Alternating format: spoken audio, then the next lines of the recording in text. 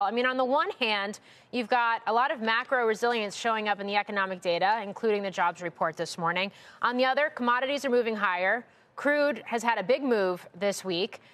We've seen the dollar strengthen, and to your point, I mean, you've got the 10-year Treasury yield at 4.4 now, highest since November.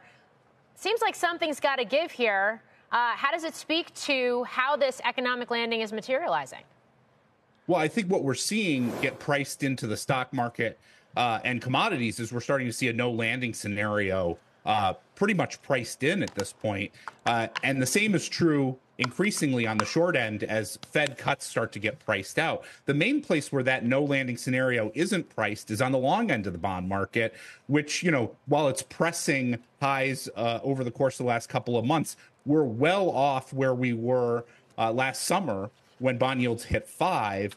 And even then, you know, we didn't have a meaningful slowdown in economic activity. So I really think that long end is the area of the market that is most meaningfully mispriced. And that's coming at a time when we're getting a bunch of inflation data next week, combined with almost $120 billion of bond sales. That flow, that constant issuance, financing those large deficits, that constantly is going to weigh on the bond market, particularly here in the second quarter. Okay. Cash, should that be a part of your portfolio right now? And I ask that because Bank of America report showed that $82 billion in the week through Wednesday went into cash funds. That money market funds are now annualizing $1.2 trillion of inflows. It's the second highest ever. So clearly investors are putting at least some money to work there. Does it make sense in this environment?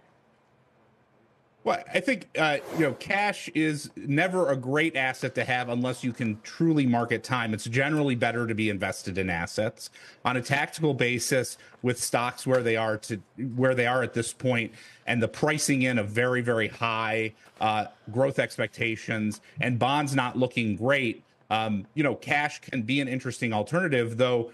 You know, when you think about what assets are out there and where there may be interesting opportunities, might look to the commodity space where we're starting to get conditions aligning for a bit of a short squeeze for those people holding large short positions in oil.